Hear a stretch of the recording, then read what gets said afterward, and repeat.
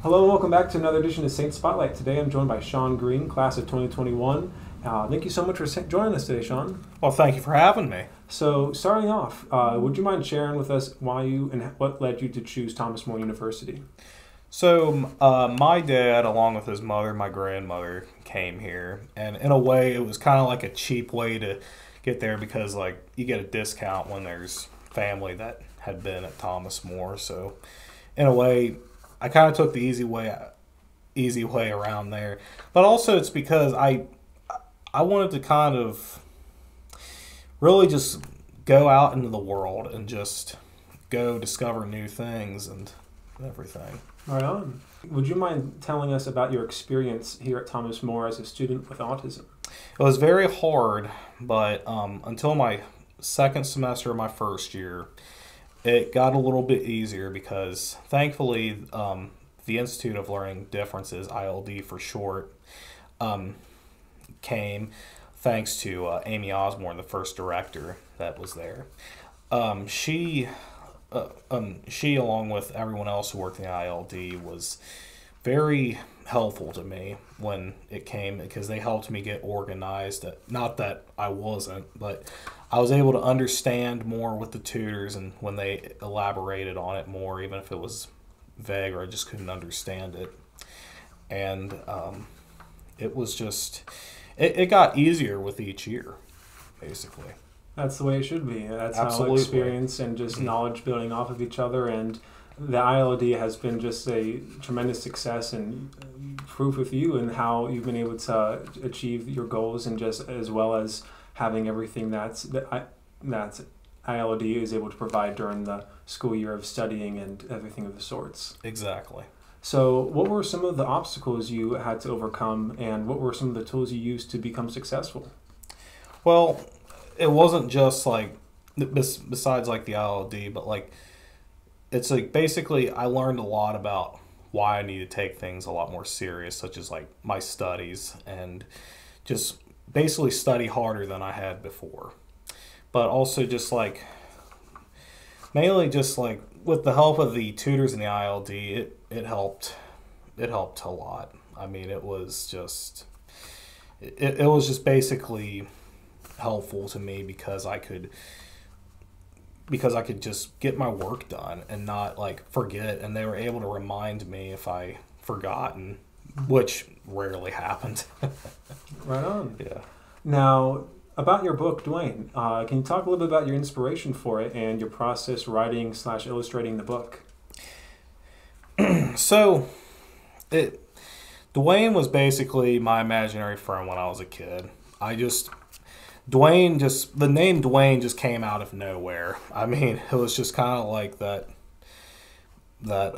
name that just you don't really hear a lot of people have, except for like The Rock and Dwayne Wade. But now you got Dwayne the Abominable Snowman.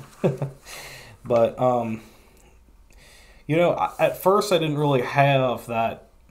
I didn't really think I was going to ever write about this character until, thankfully, Sherry Cook Stanforth, who is a professor at Thomas More University, she told me that I really need to get into children's literature, which I did. And it just kind of happened, and we just had a class assignment where she said, "Oh, you should do a children's story," and I did Dwayne. Now, I will say that I didn't really get anything published until after I was out of college. I tried doing it while I was in college, but life got busy. But the process at first was very hard. It was very stressful, mainly because I'm a first-time author. It got easier later on. But I mean, I had to learn like technology, like how to illustrate on like a computer instead of like a notepad, and that was just it just got, again, just like how college, it just got easier with the process and everything. Mm-hmm. Yeah. Do you have a favorite, what was your favorite part of the story to write? Or if you don't mind us spoiling the book, do you have a favorite page or illustration that you worked on? So again, well, that was second time. So Let me find it. I will say that, I mean, I like all the pages, don't get me wrong, and a lot of people, they like all the pages, but if I had to choose one, it would definitely be this one. A dance party, yeah. Hold it right here, yeah.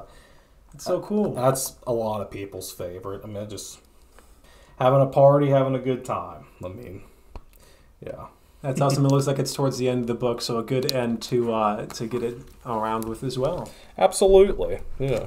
And I mentioned before, but I just love the colors and the just energy your cover has for the book, and I can tell it very much will resonate with readers when they pick it up. Why, thank you. Yeah. Now, do you plan on writing any other additional books, or have plans? Well, yes, I'm actually in the process of working on my second book. I'm actually almost done with it. I'm really hoping to get it released this summer. Yes. And can you tell us a little about that?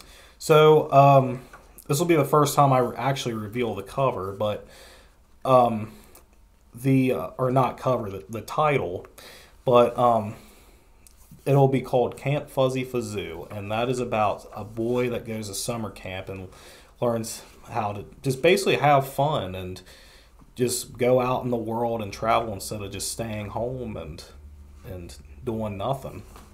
I mean, absolutely. Right on. That sounds like a lot of fun and a lot more fun to create. So, yeah. And I guess lastly, do you have any advice for current students? Don't give up on your dreams. I mean, if you have a dream, just work on it. I mean, if it might be hard, but you'll realize that that's a part of the journey, and if you work hard, you're going to get there eventually.